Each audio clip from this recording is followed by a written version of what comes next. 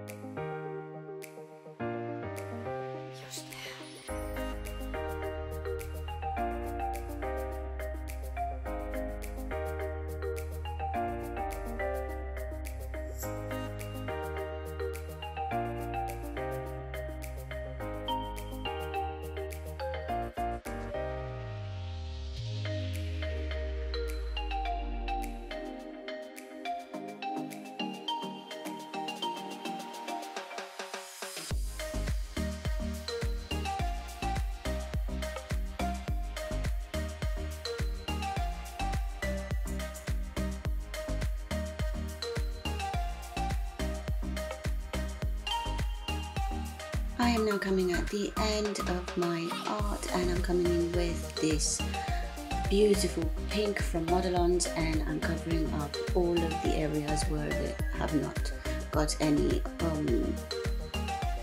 paint or drawing on it, whatever you want to call it. And that way, that's sort of how you start creating that Mickey Mouse head, by being very precise. And that's why I said it took a bit longer as well, because you have to come in with a detailed liner brush and, you know, do all the little bits and pieces where you can barely reach, to make sure that it comes out as round shaped as possible. Even though it's a spider web, you do have to make it look as a head as well. So I found that at first it didn't look like a Mickey Mouse head, because, well, you know, you got the pointing bits outwards on each section, and I had to sort of cover some of those up with the pink as well to make it look as rounder as possible, if that makes any sense. Anyway, I cued that in the lamp, and now I'm coming in with matte, but only on the pink area, because I wanted my spiderweb to shine.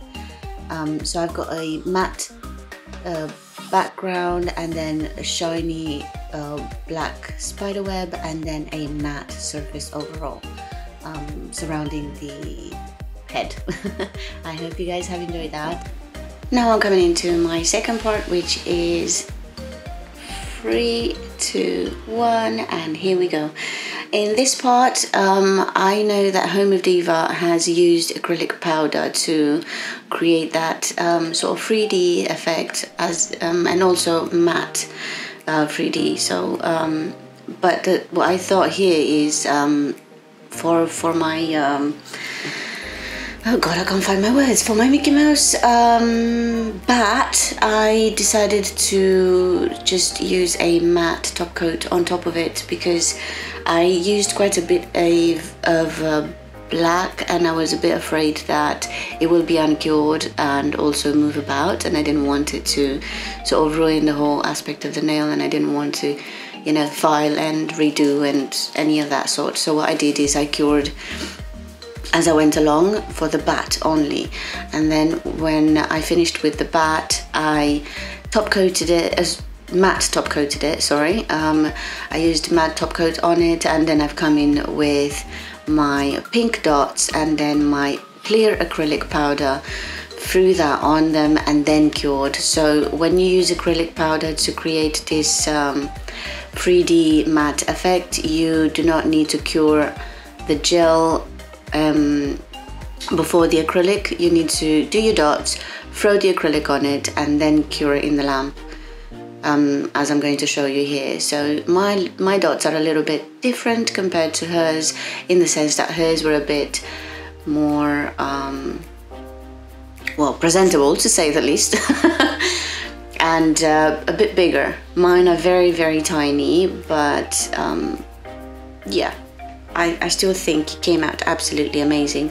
And this is my acrylic powder, just showing it on, and then cure it. Now I decided to do tiny bit of difference here again, where I come in with some crystals and I add them all around the smile line of it. But the crystals are different sizes, because I wanted to go from the big to very tiny, and I used some beads as well, which I think they made a big difference at the end.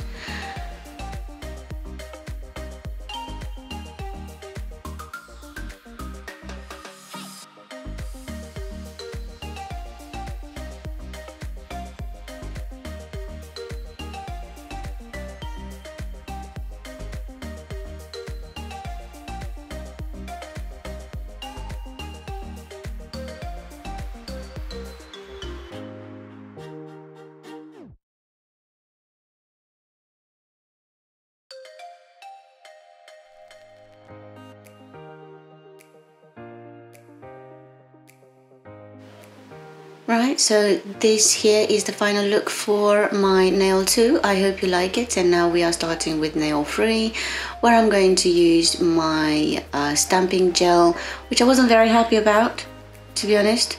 Not at all, because it came out all mushy. I found it mushy anyway. It wasn't as clear as I'd liked it to be.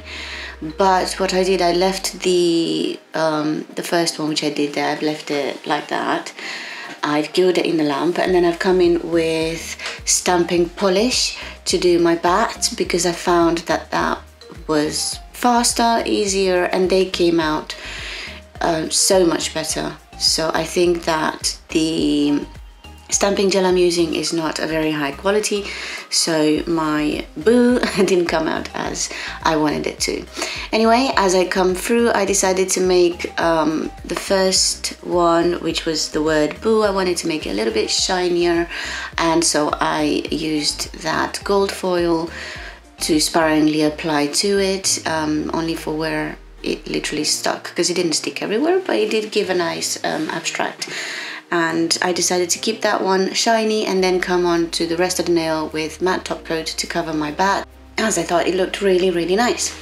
Now this is my final look for the third nail, and shortly I am going to show you my fourth and final nail. As you can see in this picture, it's matte see-through black, but I changed my mind and I changed the color as well. Now I'm coming in with a full black, curing that in the lamp, and then come in with this color over here from Born Pretty, and it is a magnetic color. It gives this sort of green blue shimmer. I don't know, I really loved it, and I decided to go with this. After I cured this in the lamp, I came in with my matte top coat again to make it easier for me to draw my ghost. Now it is a ghost that Home of Diva created, but the background is a little bit different, and the ghost in shape is a little bit small, not in shape, sorry, in size.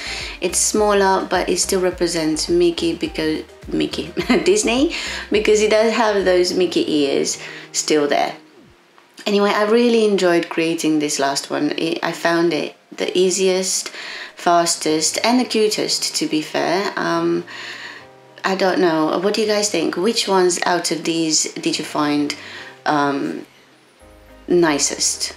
I found them all very nice, and I definitely love a challenge and an experience, and I think anyone who loves to do any sort of art should express themselves or try different things and get out of your comfort zone. And I'm telling you, I do not feel very comfortable doing a lot of things because it's not in sort of in the area that I do things, but I really found it rewarding.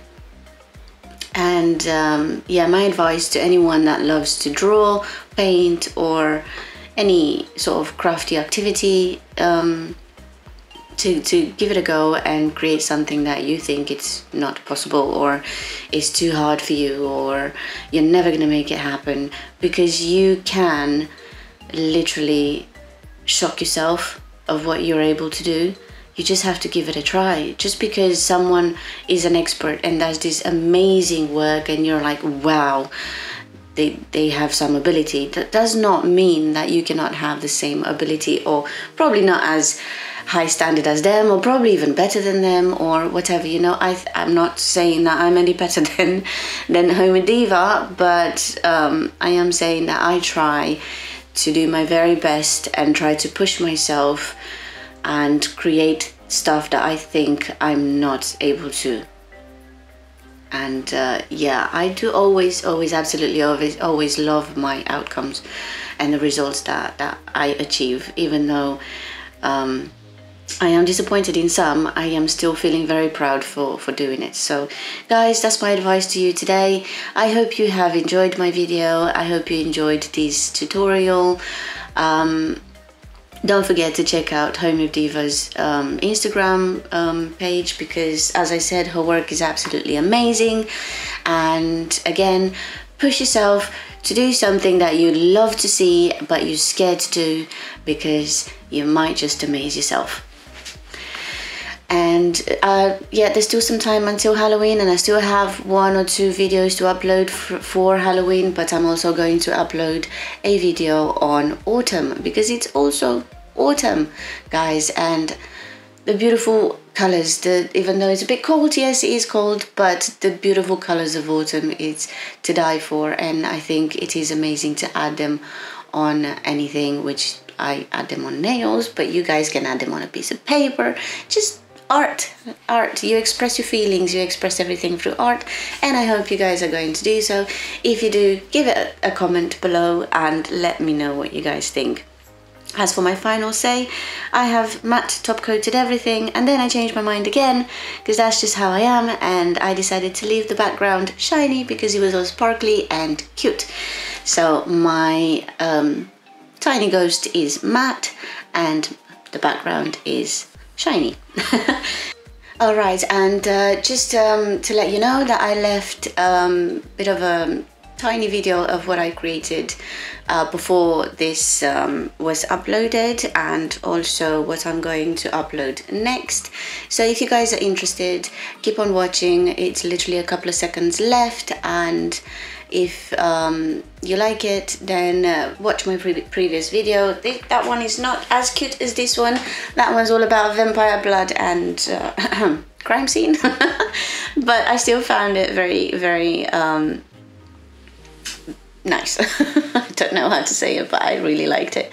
Anyway, this is the final result. I hope you guys have enjoyed, and soon after this I'm going to show you my previews. I will see you guys next time. Bye.